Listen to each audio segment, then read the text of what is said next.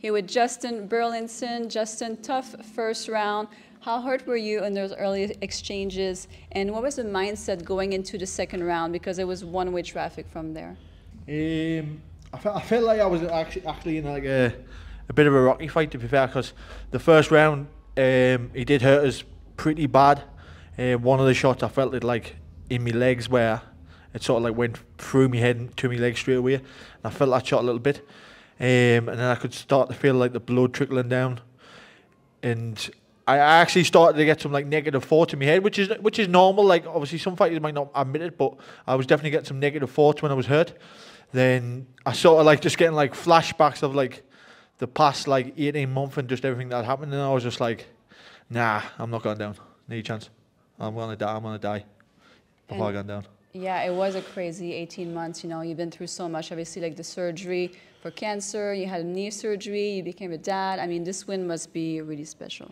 Yeah, I would say probably one of the most special wins of my career up to now, especially like coming back after all that and like having a daughter and getting through cancer, knee surgery. It's been tough on the mind, especially when I was out just not training and injured, and like sort of just sitting around just in your own thoughts. It did get a little bit dark like for a while, but I always knew, like I was just waking up every day thinking like I'm gonna get back to this. And just before I walked out, actually I felt like I got like a feeling I'd never got before, where I was like, I'm back, I'm here, I'm doing it again. And you've been so open about, you know, like the whole process and the surgery and all that. You said you're more appreciative about everything in life. I know you're also hoping it's going to help others if they feel something isn't quite right.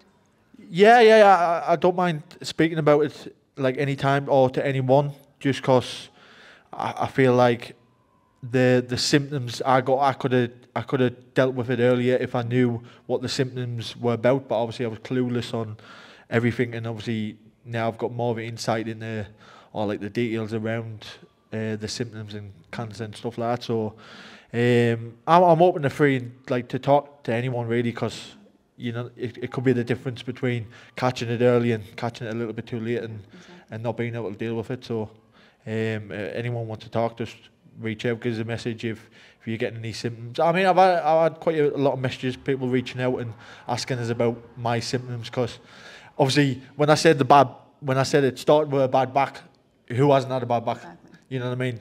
But yeah, I do too, and I know I don't have testicular cancer. Yeah, so there is a lot of different symptoms, but I'm open to free to talk to anyone. If they want to drop us a message or jump on a call, I'll speak to anyone. Nice. Oh, and shout out to Aaron Abbey as well. That's one person I reached out to myself and spoke to him and see how he dealt with getting back to training after and stuff like that. And he jumped on the call. He literally messaged us straight back like 2 minutes later saying, "Send us your number, I'll give you a ring." And I was on the phone for him a little while and just talking, catching up. So shout out to Aaron Abbey. Yeah, that's amazing. And you were so close to becoming a Cage Warriors champion. I know a lot has happened since, obviously. Are you hoping to make another run for it? I don't know what the future holds really.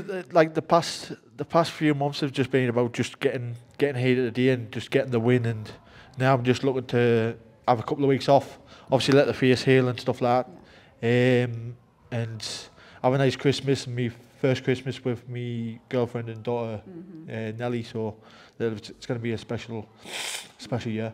And the dad strength, is that a real thing? Yeah, I actually think it is, to be fair, because I felt really strong tonight actually. So and even when I've been back to training after the baby, I felt like I got a little bit stronger. I don't know if it's just a boost in manliness or whatever, extra dadness or whatever. But I do feel stronger, so that's good. Well, I'm so happy that you're healthy again. I know your eyes really bothering you right now, so thank you for still doing this interview with me, and congratulations. Thank you. Appreciate that.